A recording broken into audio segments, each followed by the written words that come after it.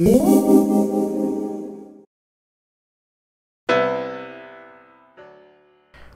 back to FastGadgets. Let's get right into it. Today we're going to talk about Linux in the news for Friday, December 23rd, 2016. And to get us started, we're going to talk about a zero-day exploit that is really quite insidious, and it does affect Fedora and Ubuntu distributions, or as some like to call it, Ubuntu, whichever you like. But this particular exploit is quite dangerous because it does use GStreamer, which is used for pretty much any music playback. And basically what happens is it's using the game music emu module that is used to emulate music from game consoles. And if you change the extension, this file, whether it's in a folder or it's a link or whatever, if it's played, the exploit does allow for local root privilege and full system rights. So right now I can't be sure if there's a fix. It's something we're going to have to keep an eye on, but one thing's for sure, you do want to do your updates on a regular basis to try to cover all your bases, and you may want to consider not using GStreamer for right now for playback of MP3s. The distribution is going to use GStreamer, is going to play back that music file. This is something that's browser independent. Later here the author talks about whatever browser you're using really won't make a difference. It will not provide you with any protection even if it has a built-in sandbox, because GStreamer is being called to play that particular music file. So somewhat concerning.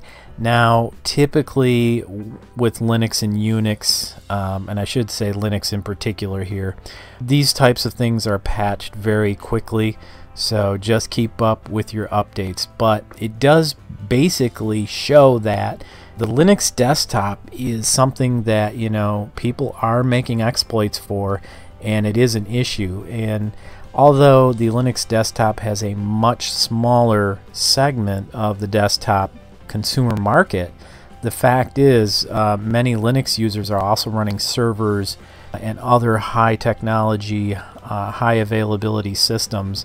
So if you can get into their workstation, you may get on the network where they have servers and other technologies. So very concerning. And another one from the register, a chap by the name of Pornographer finds a remote code execute bug in McAfee Enterprise. So if you were using McAfee Enterprise for Linux, here's the worst part. This particular exploit would run as root. It would claim all security privileges, and there were no updates or patches or fixes for it for 6 months.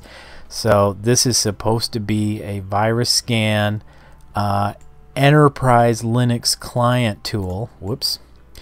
And this particular tool unfortunately had a remote code exploit that could infect a computer, and it would go right past the virus scan enterprise. What this tells me is you have to make sure that you look at all the layers of security on your system. So you don't just want to rely on for one thing, a commercial product, but you don't just want to rely on virus scan enterprise from McAfee. There are other tools you have to consider. You have to have your firewall set up correctly. You have to have all your updates in. If you're running a server, you should be running SE Linux. That's very important.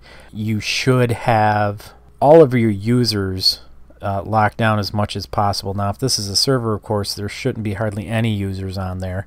Only those that are absolutely necessary for administrative work or user accounts that are created for a particular service.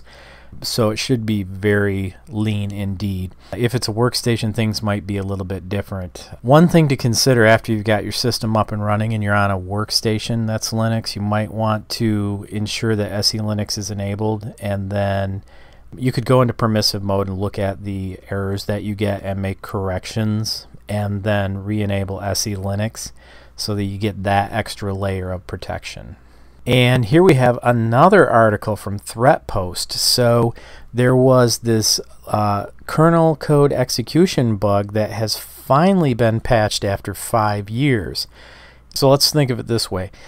This particular exploit has been out there for 5 years and it has not been patched, and the only thing that really was protecting systems, really, if you consider it, was the obscurity of the Linux operating system. So it isn't in widespread use. There's not a whole lot of systems to infect, which is not good security at all. There's not a lot you can do in these circumstances except don't use the software that is affected, or block the particular ports for whatever service or software is being used, and do the best you can to ensure that nobody can get access. One important factor about this particular exploit is it is not something that can be exploited remotely, so you're going to have access to the system.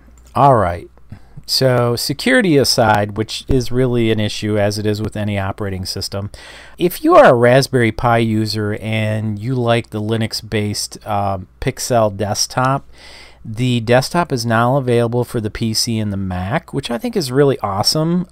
It's at least something that should be experimented with, especially if you're going to be a Raspberry Pi user. So if you have an interest in the, it's a little bit sparse, of course, but it's supposed to be. It's supposed to run lean, mean, and quick. Check out Pixel, download it, and add it to your system. Remember, with any Linux distribution, you can pretty much add any desktop environment you want to your system, and you can switch back and forth very easily between those particular environments and choose the one you like best. If you're interested in Linux Mint, 18.1 Serena is here just in time for Christmas, and would it be considered a holiday gift? I wonder about that.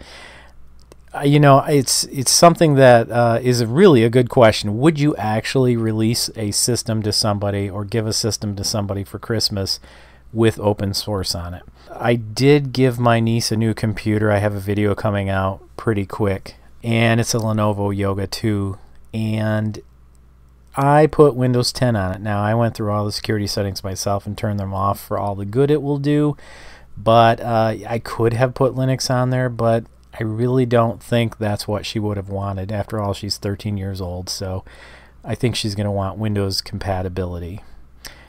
But Linux Mint is a really good operating system. It's fairly popular. It basically is ready to go out of the box. Now, I've been criticized for saying that before. Yes, but aren't all Linux distributions ready to go out of the box? And my answer to that is no. If they were, we wouldn't have Linux Mint, right? We would still be using Ubuntu. We wouldn't need Korora 25 if Fedora 25 had everything ready to go out of the box. So there are many add-ins and plugins, third-party proprietary software that's added into these distributions to make it easier on the users. With that being the case, why don't I use them? Well, I like the experience of setting up all the different elements myself, so I know how to do it. And that's just my personal opinion. That's just what I like to do because I like to tinker with operating systems and learn everything I can. So definitely something I'm interested in, Linux Mint. At some point I'm going to download the distro and check it out again. It's been a few years since I've looked at it, but I will be looking at it again. I'm going to move this one up. Korora 25 Gurgle, based on Fedora Linux, has been released. And again, the whole point of it is once this particular distribution is installed, you're ready to go. So I have downloaded the latest Korora 25, and I will have a video coming out soon, and I'll be doing a review of Korora 25. So keep posted for that. And finally and last, we have a new kernel that's been released, 4.9 officially, and it does increase the AMD Radeon support, which for me is exciting because I'm looking for a new motherboard, an AM3 Plus, more than likely for my desktop, and I'm thinking that what I'm going to do is get a newer Radeon card. I do like the fact that there's an AMD Radeon driver built into most Linux distributions.